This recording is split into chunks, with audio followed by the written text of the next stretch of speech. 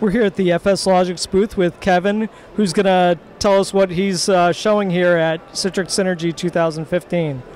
How you doing, Kevin? Hey, I'm doing well. Thank you very much, Brian, and thank you, David Marshall from VMblog. We're here to tell you about some of the new stuff we got on with FSLogix. We're showcasing our 2.0 product here at Citrix Synergy 2015. Our 2.0 product includes two types of containers that are new, app containers and profile containers. Both these containers allow you to connect up either an application or your user's profile in the guest at runtime when the user logs on or when the user goes to access the application. I'm going to point Brian's camera over here to our screen, and I want to alert you to a couple of metrics here that I think you'll find quite interesting.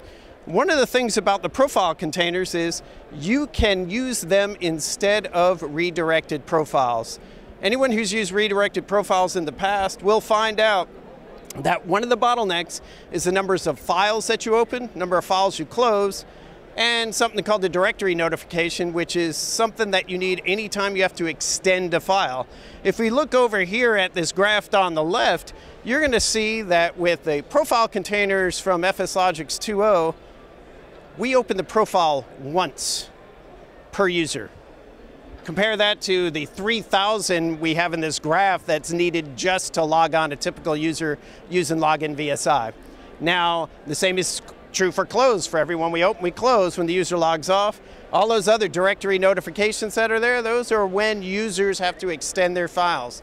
Now, anybody who's used redirected folders knows if you get in a bottleneck, one of the reasons why is because the file server has no choice but to sit and do each open individually. It has to stop the machine, lock the table, give a file handle back. Stop the machine, extend the directory. You know, I need to put more space out there to write a file, and lock everyone else out. So imagine redirected folders when you're first logging in and you have a lot of files that you redirected from your desktop or from your start menu.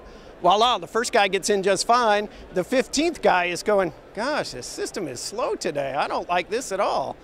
What's the other problem with redirected folders? If you have Exchange and you want to use offline mode, like in an Outlook OST file, those large files are not a good idea to do in a redirected folder. Situation happens, you get an email and you need to save it off.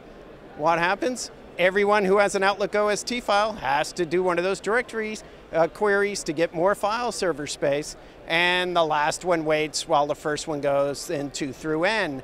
So in this case, we've eliminated the need for that entire mess.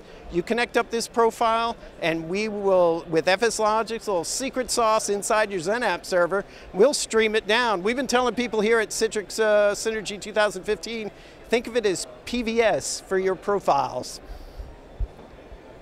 Great, well thanks for sharing that with us today, and we hope you have a very successful show. Thank you very much, Brian and David, and hope to see you guys on VMblog. Thank you very much.